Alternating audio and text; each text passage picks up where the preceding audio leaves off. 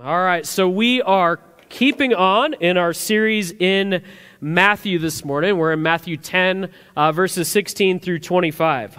So real quick, we have a rule in the Stahl household that we institute when it comes to theme parks. I have 4 kids, if we were to take our kid to a theme park, we have a rule that we have in our house. If you are tall enough to ride on the ride, you are getting on the ride. There is no option, okay? So back in the spring, we went to Disneyland and California Adventure. So my oldest son, he turned 8 this summer.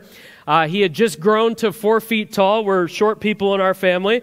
So he finally made it to 4 feet tall. And now he is eligible to ride on the Incredicoaster at California Adventure. So not that huge Ferris wheel, that thing, if you've been there before, really fun roller coaster. So he spent all week talking about how excited he was. He's telling all his friends at school how he's going to ride on the Incredicoaster. So fast forward to the day we get to California Adventure. We buy the Lightning Pass or whatever it's called. Me, Kristen, and Easton bypass the entire line, and Easton starts to get close to the front of the line, and he starts to immediately regret his decision. He's literally chewing his nails. He's not a nail chewer, but he's just like, Mom and Dad, I want to go back with Grammy and my brothers. And we're like, no, you have no choice. He literally, those bars, he's trying to dip under the bar to escape from us. And we're just like, no. So you go down the stairs to get on the actual roller coaster, and they assign you what lane you're going to be in, right? Where do they seat me and Easton? Literally the front 2 seats. We are row 1, the sweet spot in a roller coaster, right? I had to literally pick Easton up and set him in the seat. He was unwilling. And some of you are probably like, wow, Michael, you're intense. No, I'm trying to build character. I'm trying to build young men in my house, okay? So the girl that pushes go is looking at me like I'm an abusive father. And she's just kind of half laughing, half is he going to be okay? And I'm like, yeah, he's good. Don't worry. So you pull around, and then the roller coaster takes off. Easton is death gripping my hand, okay? So never has held my hand so tight. He wasn't crying, so don't judge me. He just wasn't looking forward to the big loop where you go upside down.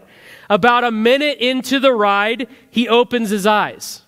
He slowly realizes the ride's not going to kill him. He kept death gripping my hand, but he started to actually enjoy the ride. So here's the whole picture. You see, by the end, he was finally smiling. So we come in, the roller coaster parks. What were the words that came out of his mouth? Dad, can we do that again? No. Dad's a pastor. I could only afford 1 Lightning Line ticket, okay?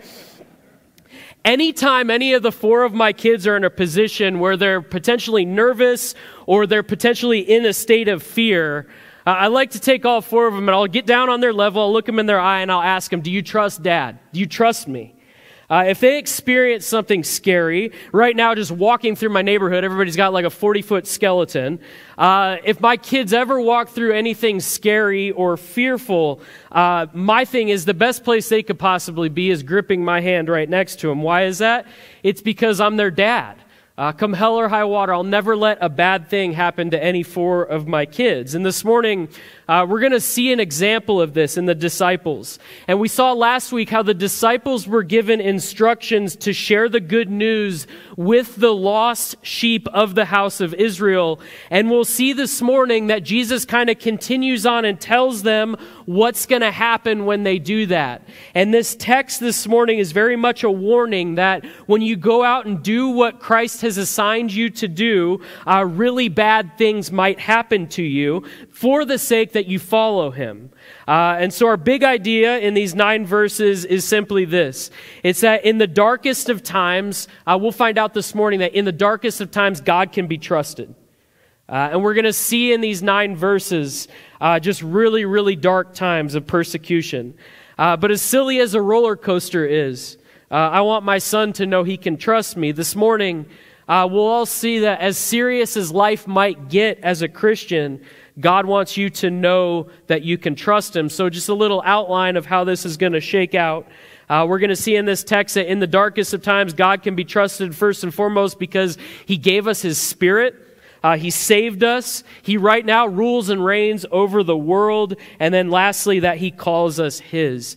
So we have a ton of work to do. So if you have your Bibles, go ahead and turn them to Matthew chapter 10. And while you do that, let me go ahead and open us in a word of prayer. God, I thank you for this morning. Lord, I thank you for who you are. Lord, I thank you that you sit on your throne. Lord, before we dig into this text, just want to pray for your people. God, the situation that is happening in Israel right now, God, I pray peace over that situation. God, that you would protect the vulnerable. Lord, that you would eradicate evil from this world. God, that you would just be in the midst of your people. So, Lord, as we open up your word, God, we see through all 66 books of the Bible how you're faithful to us. And so, God, this morning, I just pray that we can open your word and see that proclaiming your name sometimes is going to get us in sticky situations, but God, you're right next to us. We can trust you through it. So, God, let your name be glorified as we open up Matthew 10 and be with us this morning. Just penetrate hearts where they need to be penetrated. And, Father, work in this place. It's in your Son's name I pray. Amen. All right, so let's get going to verse 16. Jesus says this. He says, "Look, I'm sending you out like sheep among wolves. Therefore, be as shrewd as serpents and as innocent as doves." So last week's the instructions. Now it's go time, right? I'm sending you out. And he tells them that they are going to be sheep in the midst of wolves. This is a little different than last week, right? Things are starting to up the intensity level. Last week, he kind of said, if you go into someone's house that is worthy, stay there and have dinner, spend the night. But if you go to somebody's house who's unworthy, just leave. This week, you're going to see in the next verse, it might not go well to where you might not just be able to leave. He's labeling his disciples, his apostles, the 12 disciples that he's sending out. He's telling them, you are sheep and you are going in the midst of wolves. We know sheep because we talk about sheep all the time. We're categorized as sheep. Sheep as animals are like the dumbest animals possible. They're not only dumb, they have no idea how to fight. The whole parallel passage in the book of Luke tells us that Jesus said, you are going out as lambs among wolves. A lamb is just a 12-month or younger sheep, right? So Jesus is basically telling his disciples, look, I'm going to throw you out there to the wolves, and I'm going to categorize you as sheep. Well, thanks, Jesus. That sounds like an awesome plan. So then he tells them, be as shrewd as serpents and as innocent as doves. So 4 animals going on here, right? They are sheep. They're going to be attacked by wolves, but they need to be as sheep, serpents, and doves. So kind of confusing. So he says, be as shrewd as serpents. Depending on what version of the Bible you read, that word can mean wise, crafty. If you remember Genesis 3:1, right? That the serpent in the garden was more crafty than any other beast of the field that the Lord God had made. That's kind of how a snake is categorized all throughout Scripture. Even if you look at snakes today, half of us have snakes in our backyard half the time, right? Snakes are crafty. You just watch them operate. They're very good at self-preservation. They can move quickly. They can get out of the way quickly. They've been given all kinds of gifts from God to fight if they are attacked. So what Jesus is saying is you have to be as crafty as a serpent. You have to be as shrewd as a serpent. But on the other hand, you have to be as innocent as a dove. Other words for innocent would be harmless, simple, pure, gentle. For the disciples, they would have heard the word dove and seen a dove as a symbol of gentleness. What Jesus is saying is, look, if you are sheep and you're being thrown to a pack of wolves, be half snake, half dove. Be a crafty snake, but don't have the venom. Be a peaceful dove, but have the ability to handle yourself.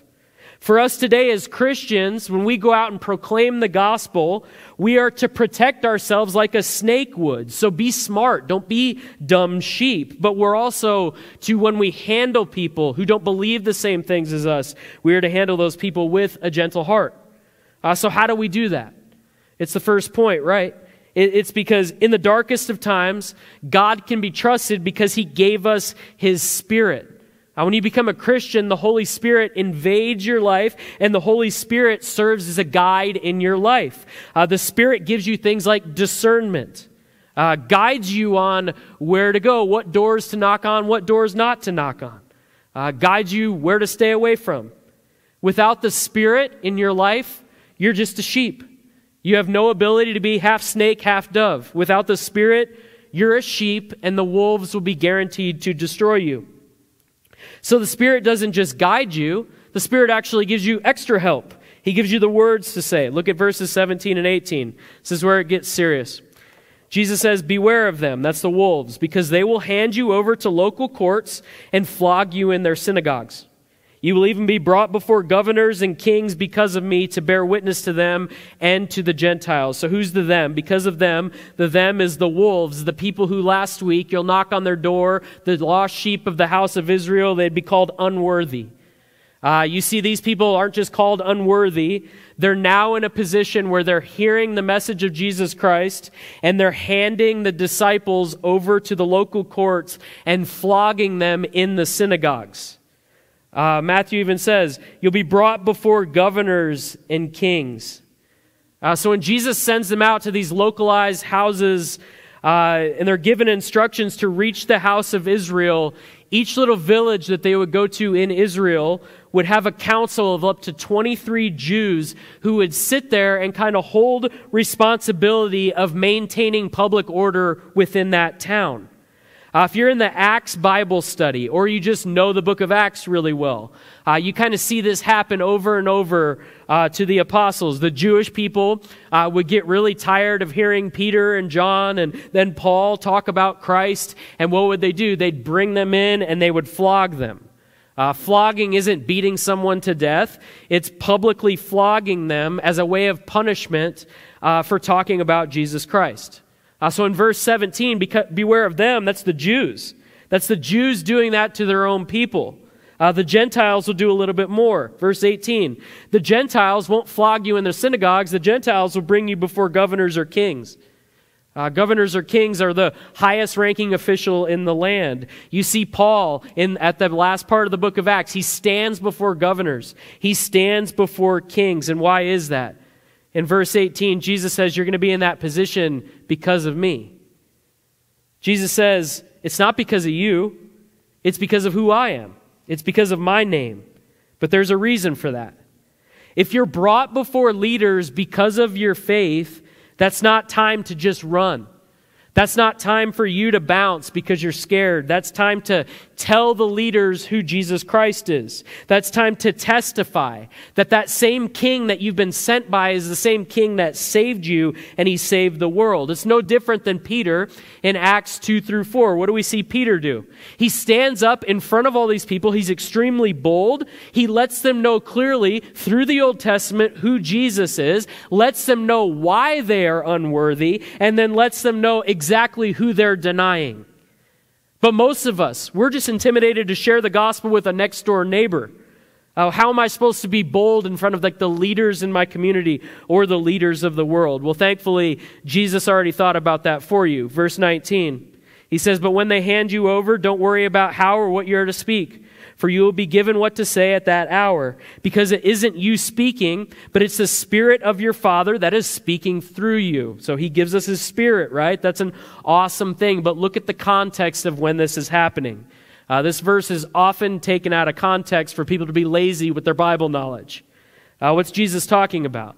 If you're in the midst of persecution, if you're getting flogged, if you're getting beaten, if you're brought before kings and you're brought before governors because you can't shut your mouth about Jesus Christ, in that moment, there's no need to be nervous. The Spirit of your Father, that's the Holy Spirit, will speak through you. You'll be given what to say. So Jesus tells you, he says, don't worry about it.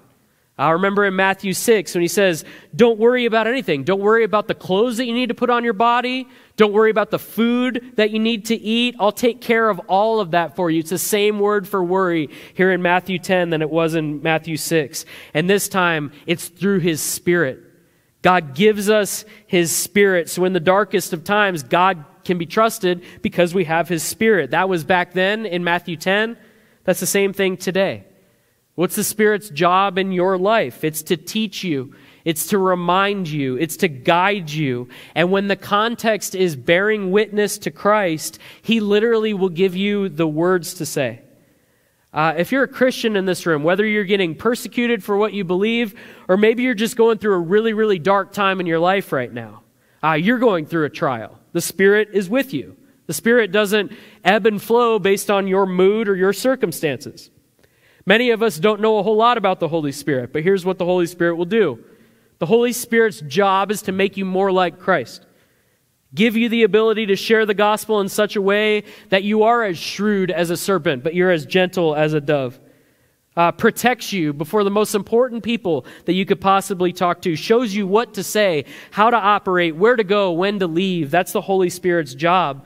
This portion of Matthew 10 is describing just some super dark times. None of us in here this morning are being persecuted like it is in Matthew 10. But in the midst of darkness, you can trust God because He's given you His Spirit. If He does it in the darkest of dark, why wouldn't He in the situation that you're currently in?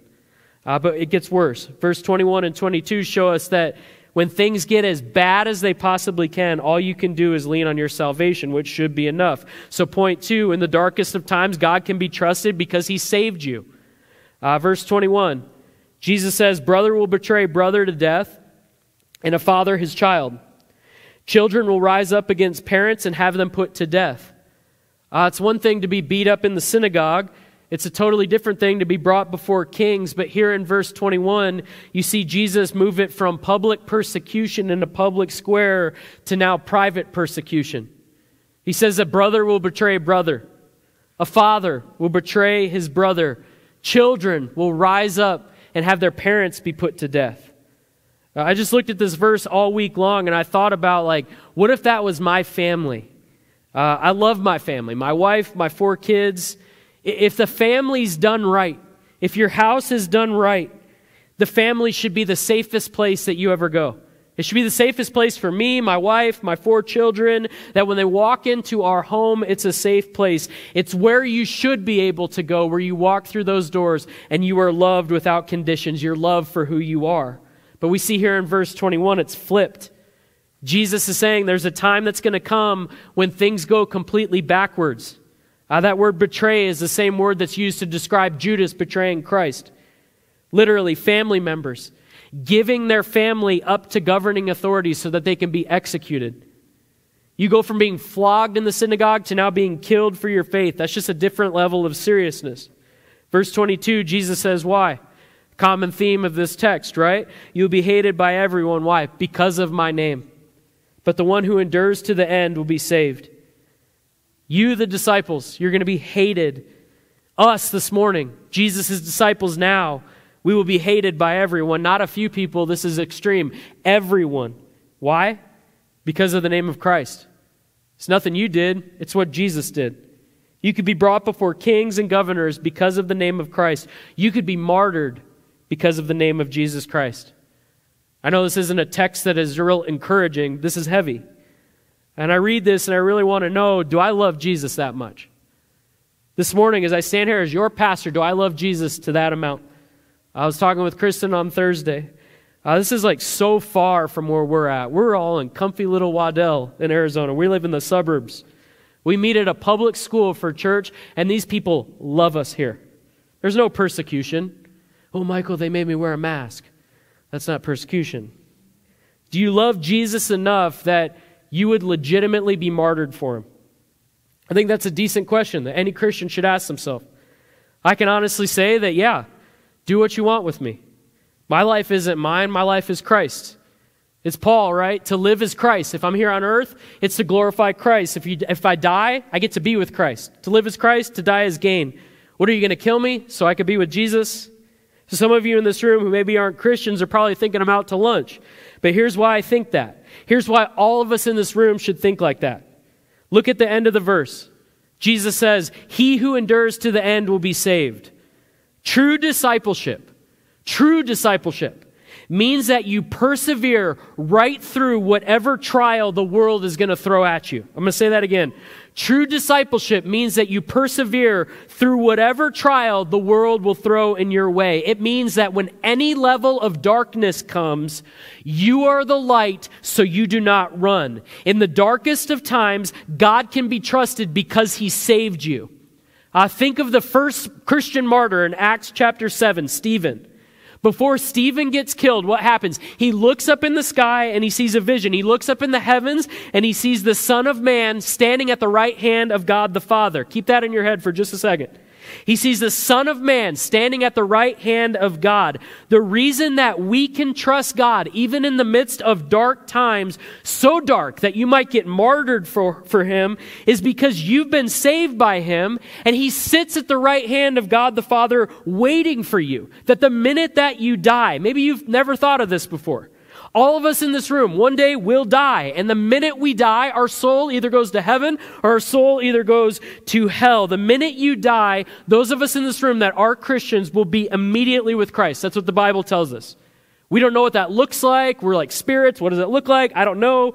But all I know is when I die, I get to be with Christ. It's going to be a lot better than what I'm at right now. So if you're sick in this room, so my dad passed away in July. He had Alzheimer's. The minute he died, he did not have Alzheimer's anymore. His brain was completely healthy. So if you're sick and you die, you're immediately healthy with Christ. If you're beaten in a synagogue, you're beaten in a church, you're beaten in a prison to death, you die. And the minute you die, you're in the midst of Christ and you're fully loved. It's the opposite. If Christ saved you, you are put on this earth for a reason, and that's to glorify him. So if Christ is trustworthy enough to save you, he should be trustworthy enough to guide you through extreme levels of darkness. If you're drowning in the midst of an ocean and a boat comes and saves you, you'll be loyal to the men in that boat. If Christ saved you from the reality of hell, and you're a Christian in here this morning, it shouldn't be such a difficult thing that we're obedient to him in such a way that even if things go completely sideways in your life, you trust that he will continue to take care of you. So in the darkest of times, God can be trusted because he saved you. So let's move to verse 23 because this is where we place our confidence. Here in verse 23, we see that in the darkest of times, God can be trusted because he rules the world. Jesus gives instruction. He says in verse 23, he says, when they persecute you in one town, flee to another. For truly I tell you, you will not have gone through the towns of Israel before the Son of Man comes. Super confusing verse. Remember last week, if the house is unworthy, you just leave. Here, if the town's going to persecute you, just leave that town. And he makes an interesting comment that a lot of people misunderstand. He says, just leave and move on to the next town, because they will not make it through all the towns of Israel before the Son of Man comes. So crowd participation. Who's the Son of Man? Jesus. All right, so we read this and we think right away, well, Christ hasn't returned yet. Certainly all the towns of Israel have heard the name of Jesus, right? Let me show you what this actually means. Old Testament book of Daniel. So we know book of Daniel because he was in a lion's den, fiery furnace, all that stuff. But Daniel is largely a book of prophecy. Daniel 7:13 is a prophetic word. Daniel prophesies this. He says, I continued watching in the night visions, and suddenly one like what? A son of man was coming with the clouds of heaven. He, the one like a son of man, approached the Ancient of Days and was escorted by him. So here we see one who is like the Son of Man, prophesied hundreds of years before Christ comes to the earth, right? One who is like the Son of Man. What does Jesus refer to himself as in Matthew 10? The Son of Man. So we see the one like the Son of Man in the clouds of heaven, and he approaches the Ancient of Days. Who's the Ancient of Days? God. So you see Trinitarian things happening here in Matthew 10. So this is a prophecy of Daniel, of Jesus approaching God the Father. So God the Son approaching God the Father in the clouds. And what happens in verse 14? It says he is Jesus, was given dominion and glory and a kingdom so that those of every people, nation, and language should serve him. His dominion is an everlasting dominion that will not pass away, and his kingdom is one that will not be destroyed. That's Jesus in heaven, being given a kingdom that's everlasting. A kingdom that will not be destroyed. A kingdom that will not pass away. So there's no need to answer this aloud, but when does that actually happen in Scripture? Right before Jesus dies in Matthew 26, he tells the Jewish leaders, he says, but I tell you in the future, you will see what? The Son of Man seated at the right hand of power, capital P, at the right hand of God, and coming on the clouds of heaven. Jesus says that right before he's murdered on a cross. Jesus then dies. He's resurrected, comes out of the tomb 3 days later. He stands before the disciples and the crowd in Matthew chapter 28, and he gives like the most famous verse in all the Bible, right? The Great Commission. And what does Jesus say in the Great Commission? He says, all the authority has been given to me in heaven and on earth. So then what's our instructions? Go therefore and make disciples of who? All the nations. So Jesus dies, he resurrects, he's given all authority on heaven and earth, just what Daniel prophesied. And with that authority, he then tells the disciples, he tells us today, go and make disciples of all nations. It's no longer just the house of Israel anymore. It's all nations. And we see in Acts that even after Christ ascends and goes in the clouds to be with God the Father and he's in heaven, you see Peter and the apostles, they're still not even close to being done in proclaiming the name of God to every house in Israel. So now I've confused everybody in this room. Back to verse 23. The disciples are given a task. Go through all the houses of Israel until I ascend, essentially. Now that Christ has ascended, now that Christ sits at the right hand of God the Father, right now as we sit here this morning, we in turn, applicable to us, we are his disciples. We are now given instruction. All of us in this room have a duty to go out and reach the nations for his gospel. We see that within the context of this section, that sharing the gospel has a consequence that you might get persecuted. The reason for my point that in the darkest of times, God can be trusted because he rules the world is because that's a fact. As we sit here this morning, Jesus Christ sits at the right hand of God the Father up in heaven. As Jesus sits there, the Bible tells us that he holds all things under his control. What that means for you personally is that you have nothing to worry about because Christ stands up there and he is sovereign over every single detail of your life. Whatever it looks like, if it's light or dark in your life, if it's light or dark outside, whatever the circumstances are, Christ is on the throne. He's been giving an everlasting kingdom that if you're a Christian in this room, do you know that you're adopted into that kingdom and nobody can ever take you away from that? That should give us the ability to draw near to Christ with confidence. We move forward as Christians and we can be confident because what can man do to us? What can life throw at you that Christ doesn't have under his hand? Christ is on the throne. You can't get him off of it. So final point, and then I'll land the plane. This is where it hits home to all of us personally. In the darkest times, God can be trusted because he calls you his. Look at verse 24. Jesus says, a disciple is not above his teacher or a slave above his master. It is enough for a disciple to become like his teacher and a slave like his master. If they called the head of the house Beelzebul, how much more the members of his household? So a disciple cannot be more advanced than his teacher. A disciple is a learner. So the more you learn, if you learn more than the teacher, your teacher is no longer your teacher. You get it? It's impossible to do that with Jesus. The holiest person in this room, one of you out there, every minute of every hour of every single day, you can push and push and push to be more like Christ. You're never going to reach perfection like he was. So Jesus makes a point. He says, if they called the head of the house Beelzebul, how much more the members of his household? So if they call me that, how much more will they call you that? We'll see in Matthew 12 that the leaders called Jesus Beelzebul. So half of you are like, what does that mean? That's the name in Hebrew given to foreign gods. That word means Lord of flies or Lord of dung. What that was is the Hebrews' way of basically every god outside the one true God of Israel, that's what they would call. It was an insult. So in the New Testament, the Pharisees would call anything remotely evil would be labeled Beelzebul to basically put the label of the devil on it. So when they assault Jesus with this, he's obviously making a point that he's not that. Instead, he's the disciples' rabbi. He's their savior. He's our savior. And he's saying that you can't be him, but we can be like him. Why? Because we're members of his household. So what's the practical implication of that? It means that when you're saved, he calls you to be his. When you are saved, you are adopted into his family. You're now an adopted child of God. You are his son or you are his daughter. You are now a member of that household. So therefore, we are called as members of the household.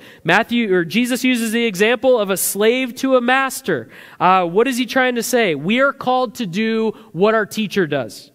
So if our teacher is Christ, remember the first point, he's given us his Spirit. When you become a Christian, the Spirit's given to you, and you should look more like Christ as you walk in Christ. So 1 year, 5 year, 10 years down the road from now, you should see growth in your walk with Christ. But again, what's the context of this passage? You cannot be above your master. As a Christian, if you're called to be like Jesus, this means that you most likely, at some point or another in your life, will suffer for the sake of the gospel. You can't surpass Christ, and he suffered way worse than any of us ever will. But in your suffering, when those times come, those are opportunities for you to be more like Christ. The reason that you suffer is because of him. The reason that you suffer is because you're a member of his household. If the master suffers, so will the people in his house. But the suffering is what makes you like him. The suffering may be uncomfortable. The suffering might even kill you. But our chief aim in this life is not comfort. Our chief aim is to be like Christ. And we can do that because we're his. So what's the point of all this? Our text this morning, verses 16 through 25, is describing intense persecution that will and has already and will come to some Christians. And what I've tried to get you to see with multiple angles is that in times of darkness, we serve a God who can be trusted. So my takeaway this morning, the thing that you need to leave your seat with this morning, is what is the thing that God is asking you to trust him with right now?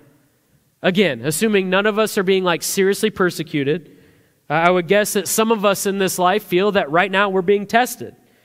So what is that thing God is asking you to trust him with, but yet you're not willing to really fully trust him with it? What is your doubt? That he's good? To make this easier, what's the most difficult thing in your life right now? I'm sure I say that, it takes us all but 5 seconds to think of something. What's the most difficult thing in your life right now?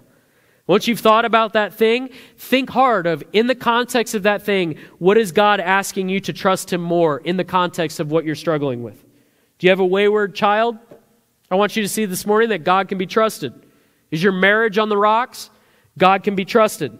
Do you have really hard decisions? You seem to have a lot on your plate right now. God can be trusted. Maybe there's a relationship that you know full well in your heart of hearts you should not be in right now. You can trust God.